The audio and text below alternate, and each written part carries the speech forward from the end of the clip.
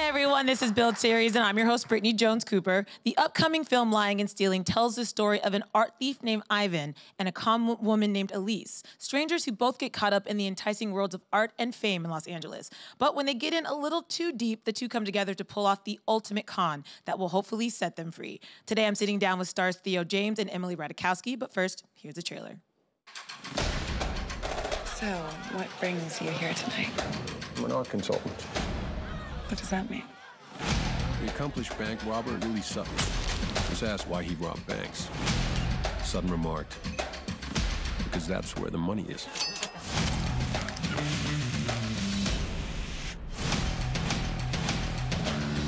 If Sutton were alive today, he wouldn't be robbing banks. He'd be robbing the wealthy. That's very impressive. Bingo. I'm not gonna do this forever. I think I have 2 more, then I'm done, then I'm out. It's adorable. Your father was into me for quite a bit. This seems to me like maybe you're trying to clean up one of Dad's messes. You know how to use that? I think it goes the other way. I want in. What are you talking about? Come on, you could use my help. I'm Marguerite. I'm Karen. Elyse. You kids have a great time. Such a cute couple. Thank you. Why are you following me? I'm FBI. In the past 3 years, you and your pals have taken down over $75 million in black market art. What do you want from me? The man with the plan. This one is big. One more little job, and you and me are done. What are the options? My options are die or not die. Okay. What is something you're not telling me? You gonna slip up. It might not be you, it might be a unstable girlfriend or a bipolar brother. There's always a crack. How about a moment of silence? How many more moments do you want to do? Please put your hands together for Emily Ratajkowski and Theo James. Good morning, guys. Morning. How are you? How you doing today? Very good, yeah. Good. How you doing? Good. You guys have good weekends? Great weekend. I just got back from vacation, so I'm having a great day. I did see that on your Insta. Where'd you go? Bermuda. Hour and 45-minute flight. I'd never been. It's so nice. JetBlue? Uh-huh. Always. That's the one. And It was the so pink beaches. easy. No, I was back like by 2 p.m. yesterday. It was a dream. It is the best. And a fan. Yes, me too, actually. I was in Miami. Oh, I love it. Thank you. So I love that you came back because I'm excited to talk about this film. I got to check it out last night. And it is just like this sexy, but also thriller, sort of crime, and then funny also. So take me through the casting process. How did this movie come to you guys? Yeah, it was Matt had the script a couple of years ago, and we were talking about it for a long time. And then the script was developed in various stages, and then we had the opportunity to meet Emily, and Emily became a part of it, and then it went from there really. But it's the idea is it's kind of has a touch of Soderbergh and a little bit of those old heist / neo-noir movies of the 70s, like the Elliot Gould The Long Goodbye. So yeah. What was it like for you? Yeah, I got the script. I met with Matt, and then I met with Theo, and I just loved the sort of like not taking itself too seriously. I think that there's a lot of heist movies that make that mistake, and there's a real dry sense of humor to this, which I loved. Yeah, definitely. Yeah. And did you guys know each other before this project? No. So what did you guys have to do to work on your chemistry? Because really a lot of it is the tension between these two characters. Builds a lot of the... It's really important. Like I said, it's sexy, but it's not over-sexy. It's really about like you two interacting and building that kind of tension throughout. So what kind of work did you guys do together just to get that right? We kind of stared into each other's eyes, made each other cry. Right, exactly. No, I mean, you kind of just have to hope that that's there really on the day. It's kind of, you can't really prep for it. I think also the characters are written, they're both so strong and they really like know who they are. So that tension is there. You know, they don't, nobody wants to give in. And when they finally do, it feels like this really kind of big moment. Yeah, it's true. And there's a love story element to it, I guess, but in a nice way. They're totally independent characters, driven by their own, agendas and their own problems. So the main story is not the kind of love angle. It's really about these two smart people who have got themselves into a hole and are trying to help each other dig themselves out of it. Yeah. Totally. I do love that. And their attraction is more based on the mental games they're playing with each other, which I love. Yeah. Like, they're both 100%. really smart people. So Ivan, tell me about him. What is his motivation, do you think? Well, Ivan's kind of in debt to someone. His father, his dad died with a lot of debt, and he's trying to basically extradite himself from this eternal debt. But he's a great thief, and he's stealing these pieces of art from the wealthy, so not from, museums or auction houses. He's going into these people's houses that are very hyper wealthy in this world that we live in now, with kind of the extremes of wealth, and kind of taking them off the wall, and then he meets this very smart hustler, aspiring kind of actress. And that's another thing that's great about the movie, is that it has that kind of LA 70s vibe, which is very cool. And they basically team up to try and help each other, yeah. Do you think he is the smartest guy in most rooms? Or do you think I think he would thinks like to think is? so, but no, I think that's probably a no, a hard no. Emily's much smarter than me. And Elyse. you mentioned that Elyse is Elyse, an yes. actress. I mean, Emily too. Yeah, so let's Totally. talk about her way of conning. What is her sort of vibe in the movie? Yeah, I mean, I think Elyse has had like a rough go of it, and as a woman in Hollywood, has especially had a rough go of it, and has always really known where her power lies and found ways to sort of fool people and thinking that she's not as smart as she is, or that she's completely something else. And I think a lot of women do that in general, maybe not quite as obviously. Like you see here on the poster, I have a blonde wig. Elyse wears many different physical disguises as well as emotional disguises. And she's been put in this really bad position where she can't be an actress anymore because one of her kind of wheeling and dealing things has gone wrong, and she finds a way, has a real genuine connection with someone, which I think is something she hasn't had in a really long time. And they team up to sort of save each other, which is nice. And she does sort of experience a Me Too-like experience in the film. Was that something that attracted you to the role, just given our current climate? Yeah, I mean, more than any, yes, definitely the current climate, but more I was just like, this is an honest story. This is something that, like every woman, maybe not this specific exact thing, because it does have a little bit of an over-the-top quality to it, has experienced where, they turn someone down and then all of a sudden they have consequences for something they never really wanted in the first place. Yeah. Did you have a favorite wig? The blonde. That one? Yeah. Was that your favorite one? I mean, it's hard. I did also love the red. There's a redhead moment. Like, when do you get to wear a red wig? I liked the bob. I thought that was the thing really is, cute. like, I would love to be blonde, but, like, it's never going to happen. So there we go. That's Have the you, moment. Have you ever thought about being a blonde in years past? Yes. Yeah? I'd like to have pink hair, honestly. Like, switch it up. Like green hair. Theo, did you ever put on her wigs, or did you have a favorite wig? Constantly, yeah. I did, yeah, I do. I wear wigs sometimes, and, dresses and things like that. In private. Just to hang.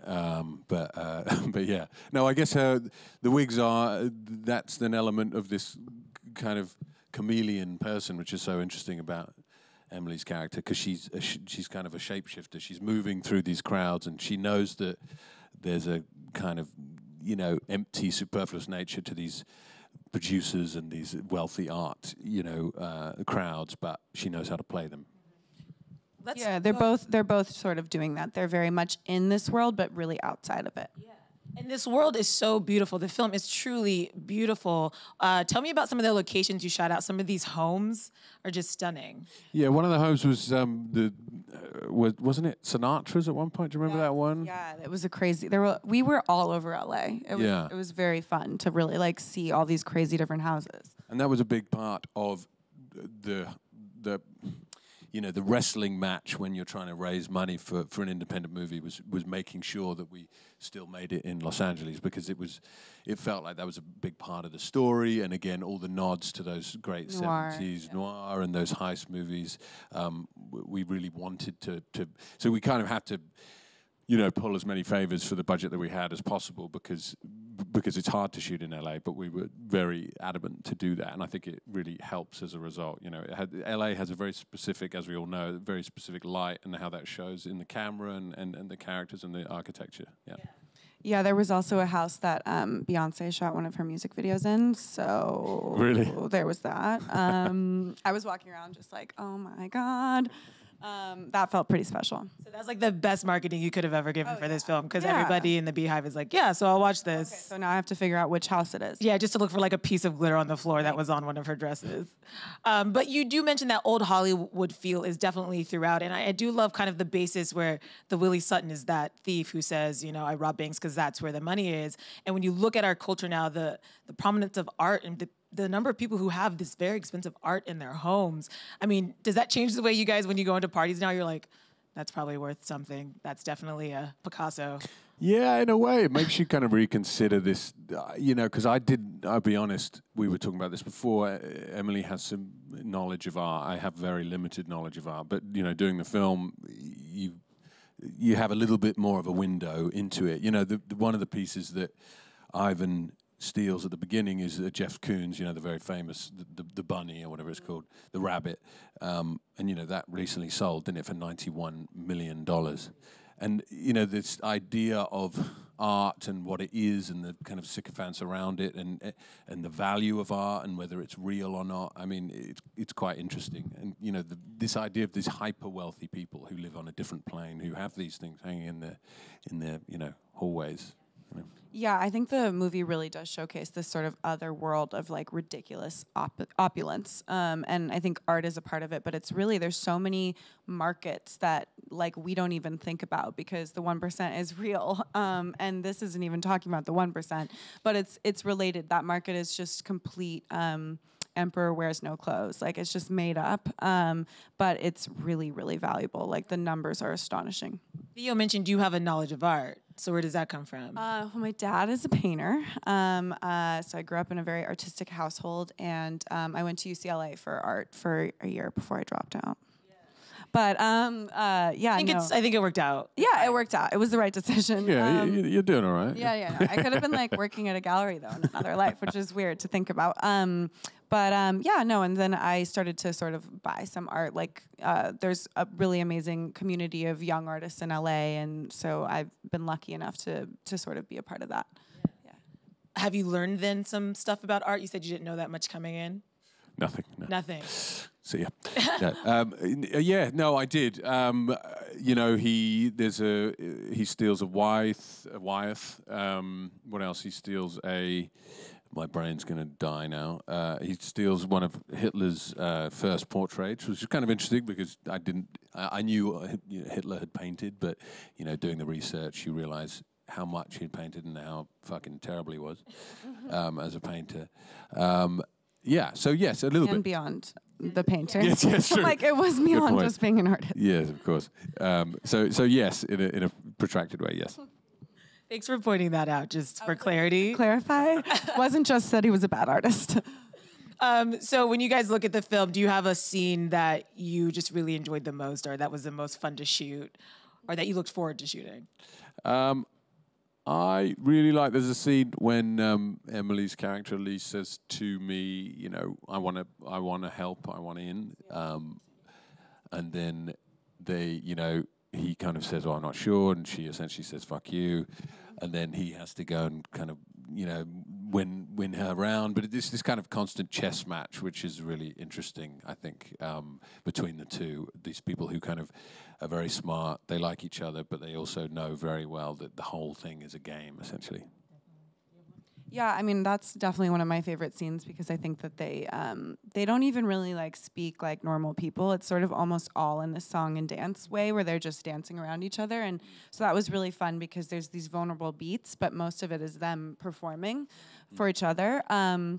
But also, like, any scene I got to wear a wig, honestly. No, there's a scene where Elyse goes to the casino, and it's sort of an important moment for her. And I feel like, you know, in films, it's so nice to have private moments for women. So I loved that.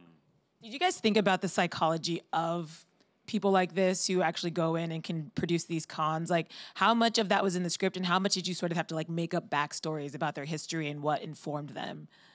Well, it's quite heightened, isn't it? I mean, I think it's fairly breezy. So the reality of it is, you know, pushed. So I guess there's not loads of research where I was sitting down being like, how would this guy steal this painting and put it in his jacket and then smoke a cigarette? I mean, that doesn't happen. But so yes, I think of course you do some research, but it's heightened. It's not reality, I guess. But I will say, like, in our industry, you do meet a lot of people who are kind of like faking it until they make it. And it's just like right under the surface, like everything seems totally normal. And then you're like, what do you do though? I mean, I feel like even living in New York, you meet so many people like that where you're like, what do you do? Like, it's a Wednesday at 11 a.m. and you're like chilling. So, you know, yeah, like I so feel true. like in that way I sort of related to them. In LA, there's so many people like that. And you kind of do wonder, like, what do these people do during their, not even for a living, but like during the day? It's What funny. are they doing? It's true. I was walking on the Hudson yesterday, having a little walk, and we walked past two women talking, and happened to overhear them. And she was like, "So what's he like?" And she was like, "Oh my God, yeah, he's amazing." He's like, "Okay, great. And what does he do?" And he's like, "That's the thing. He doesn't really do anything." It's an amazing little snippet of kind of hyper reality. I thought it's interesting. But what I like about them is they actually are playing the system. Like, that's what's so cool about them, is they're not just lazy people who have been like have a trust fund. They really are hustling, and like I relate to that. I think we all do. Like, in this, you know, I dropped out of college, like I said. I've been winging it ever since, and I think that a lot of people can relate to that. Have you guys ever stolen anything? Yeah. I got in trouble when I was 12 Oh, you were 12. or 13. I'm like, actually last year? No. Yeah. What did you steal? I think like a shirt. Oh shit. I know, bad girl. That's a thing at that age, though, middle school. It's like a weird rite of passage thank that girls go you. through. It doesn't make sense. No, it gives you a real thrill, though. It really does. If it didn't feel so serious when I got in trouble, I probably would still be doing it. I'm kidding. Yeah, exactly. You're like, but not if I didn't get caught. No, I think I'm too British. The only time I remember, I came out of a supermarket once with a trolley full of stuff, and I realized I, absentmindedly walked out without paying for it, and I went back in and paid for it. Oh, I should just put it in the car. I have to tell you, I stole a bandana once from Hobby Lobby, and I got so stressed out about it, I threw it out the car window on the way home. I couldn't even get home with I it. was so stressed. It was not worth the anxiety, just to be clear. It's really not worth it, which is why I don't But understand. you have to try. I mean, or you don't. But I'll be trying it today. That's the headline. Folks, You don't have try to this. try I'm like, shoplifting. no, I'm kidding. So what else is going on with you guys? You have this film coming out, but what other projects? I know you guys are both working and have like so many other things going on.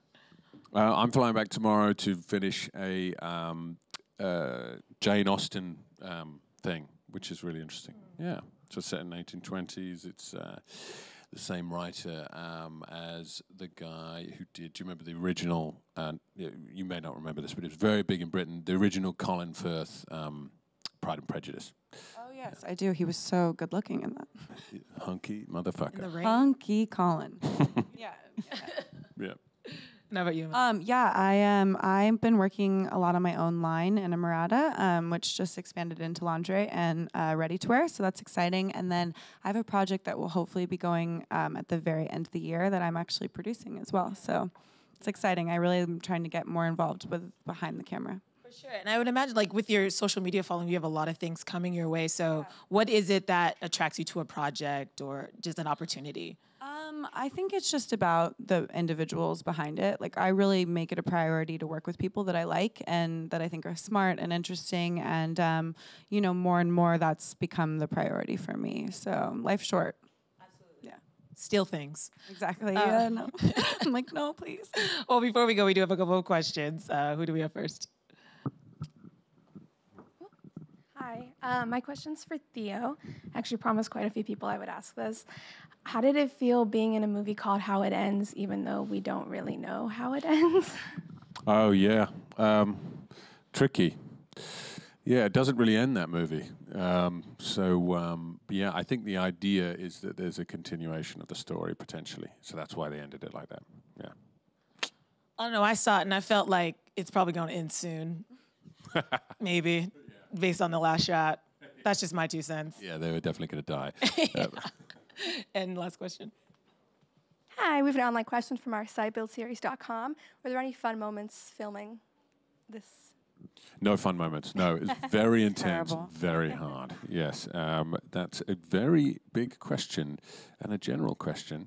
Yeah, there's fun moments all the time. I mean, filming in Sinatra's house, filming in LA. We did a great scene in a bar. What part of town was that? That bar that was kind of. Oh, we were in Highland Park. Was that how? And your apartment was in Koreatown. Oh, okay. What about the pool scene? That was in Highland Park. That was Highland Park. Okay, cool. We went all over. We were like East Side, West Side, everything. Yeah, and I think filming in LA for me, not being, you live there, but not being kind of a local, was interesting because I got to see parts of LA that I didn't even know existed. Yeah. Did you guys actually play pool? And if so, who won? Oh, man. So I have this thing where, like, I think I'm really good at pool, and I'm really not. And I was kind of like, oh, no, like, I'll be good. And then actually I did have one beer when we were, and I did get progressively better, don't you think? Yeah, it's true. Yeah, True, you right? did. Yeah. Yeah, no. Yeah. So obviously another terrible lesson I'm teaching the children at home. But that was I think you definitely won though. Yeah, I'm pretty bad as well, but I think that is a good lesson in life. With everything, life is better once you've had a drink. I do think it's the lesson of moderation. One beer, your game levels up. Right. 3 to 5, it gets worse. Sloppy. Right? So that little, I think that's an important lesson to teach the youth. And do you wake up and have a beer, or do you wait until the evening? That's the question, really, isn't it? That will make more sense when you watch the film, which is currently available on DirecTV, and Lying and Stealing also hits theaters on July 12th. Please put your hands together for Emily Ratajkowski and Theo James.